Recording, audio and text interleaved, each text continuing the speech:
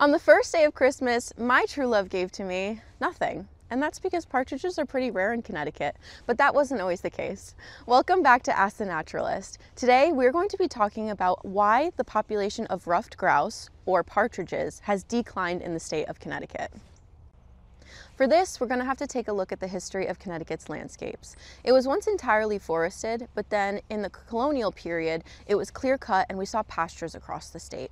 Now we are seeing our forests take over once again, and the reason we're seeing less ruffed grouse is because they rely on that young forest with ground cover and shrubs.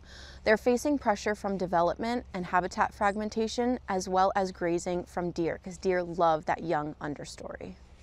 Because we understand the importance of habitat diversity, Connecticut Audubon Society maintains its sanctuaries across the state uniquely to support as much biodiversity as possible. Although the ruffed grouse is not doing well in this state, we know across North America it is generally doing well.